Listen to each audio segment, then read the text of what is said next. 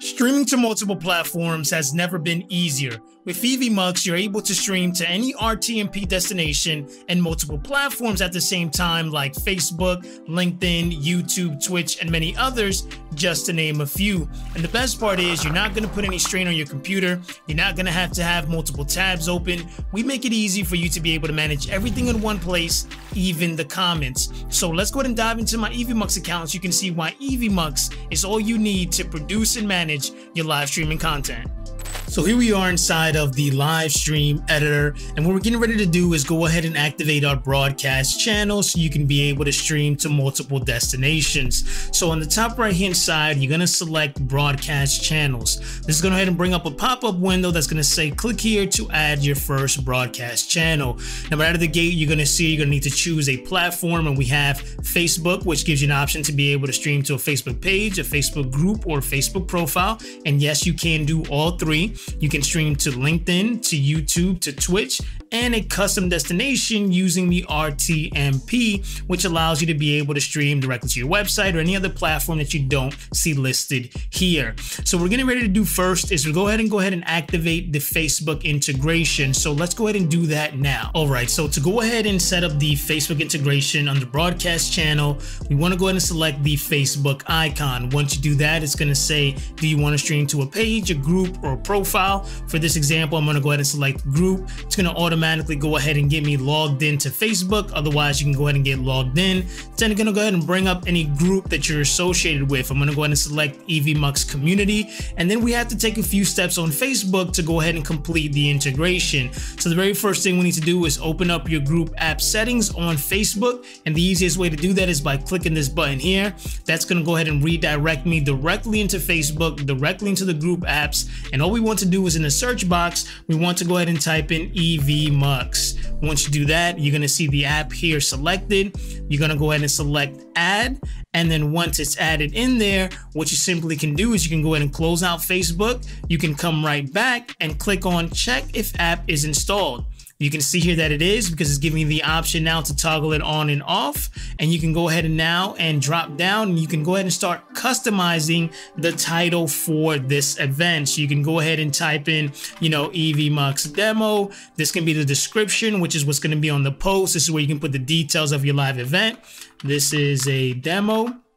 Okay, and you can go ahead and hit save. And now that this destination is set up. So what we're going to do next now is we're going to go ahead and set up the YouTube integration so you can see how that works. All right, so to go ahead and set up the YouTube integration, we're going to come back to the broadcast channel. You're going to see the Facebook integration already listed, and we want to select add new destination. We're going to go ahead and select the YouTube icon. It's then going to go ahead and prompt you to go ahead and log into your YouTube channel account. Once you've done that, it's going to go ahead and ask for permission to be able to go ahead and access your account and live stream on your behalf. So you simply want to select allow.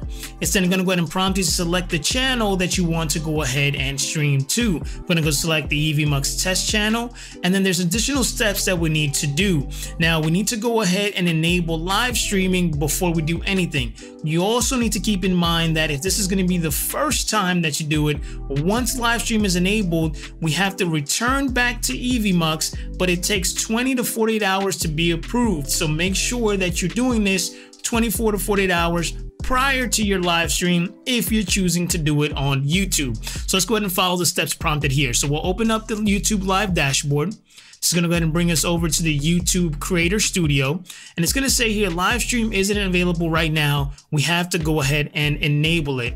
To access live streaming on desktop, first verify your phone number. So you'll need to go ahead and verify that first. And you'll go through the phone verification. So you simply go ahead and enter your phone number here and then select get code. So I'll go ahead and pause the video here and we'll take the next step. All right, and once you've gone ahead and received the code, you want to hit submit. And now it says, congratulations, your phone number is now verified. So go ahead and hit enable again on YouTube.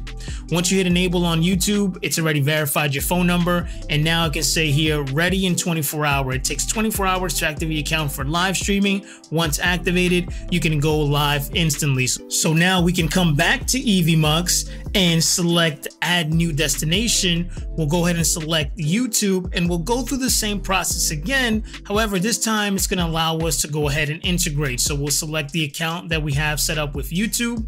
We're going to go ahead and select allow, and it's going to go ahead and prompt us once again to select the channel that we want to go ahead and stream to. I'm going to select the Evmux test channel, and you can see here now, since we enabled live streaming on YouTube, we now see it here as a broadcast option. Now, one of the beautiful things that I want to show you is how you can have different titles and descriptions for each platform, allowing you to have a unique experience for the viewer on that platform. So let's take a look at that now. All right, so to go ahead and customize either Facebook or YouTube, we simply come down to this drop down, and now you have the option to go ahead and select apply all if you want the same title and description across all broadcast channel. So let's go ahead and do that now. You can select apply all. It's going to say, are you sure you want to apply this title to all broadcast destination? Let's go ahead and say yes. And now we can come to YouTube, and you can see here that it's exactly the same. The title is the same as it is for Facebook. But what if you don't want it to be exactly the same? And I recommend that you have a separate experience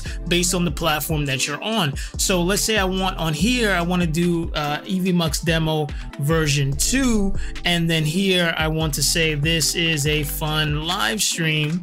I can go ahead and do that. So I can hit save, and I can come right back, and you can see here that for Facebook I have Evmux demo. For the description I have this is a demo, and then for YouTube I have Evmux demo version 2, and the description I have this is a fun live stream event. So you can see here that you can also change this to be public or to be unlisted or private, and you can also schedule these live streams for a future date by selecting schedule later. So if that's something that you do want to do, once you select that checkbox, you can scroll down to the bottom, and you can go ahead and enter in your time zone. You can go ahead and select an actual date, hit continue, select the time that you wanted to go ahead and go live, and then now you can go ahead and hit save and publish. Now you can go ahead and schedule the Facebook, but you can go live on the YouTube now, or you can go ahead and schedule both. So let's say I just want to schedule the Facebook and go live on YouTube now. I'm going to hit save and publish, and here on the right hand side you're going to see a new icon letting you know that you have a stream scheduled for a certain time. We can select broadcast channel, and you can see here that the one scheduled is Facebook but not YouTube. So let's go ahead and say that I don't want to go ahead and schedule this for now, so I'll go ahead and delete the post. And what I want to do is that I want to go ahead and stream to both YouTube and Facebook at the same time right now. So to be able to do that, we want to go ahead and hit the go live button. So let's go ahead and do that now so you can see what it looks like on both YouTube and Facebook. So once you go ahead and hit the go live button, you're going to see an option whether you want to also record the session for you to have it internally. Otherwise, you can go ahead and uncheck it and hit start, and this is going to begin the initialization of connecting directly to Facebook and YouTube. So let's go ahead and jump on over to Facebook so you can see what the stream looks like. All right, so you can see here that I'm here on my Facebook group, and you can see here that I'm actually live, and then we can go ahead and toggle over to YouTube, and you can see here that I'm also live as well. Now, one of the beautiful things that you can do inside of Evmux while you're live and simulcasting to multiple platforms is that you can come to the socials, and you can take a look here that I can go ahead and put comments from people that are commenting on YouTube or people that are commenting directly from Facebook, and it allows me to be able to manage all the comments at the same time in one single broadcast. So you can see that with no extra equipment, you're able to broadcast to multiple platforms with a click of a button, allowing your audience to enjoy your content on the platform that they spend the most time on. But it gets better. Go ahead and watch this video where I show you how to manage and produce multiple broadcasts at the same time without leaving the live stream editor. And if you found value in this tutorial and you want to learn more about improving the quality of your live streams using Evmux, make sure to subscribe to the channel so you never miss a video. I'll see you in the next one.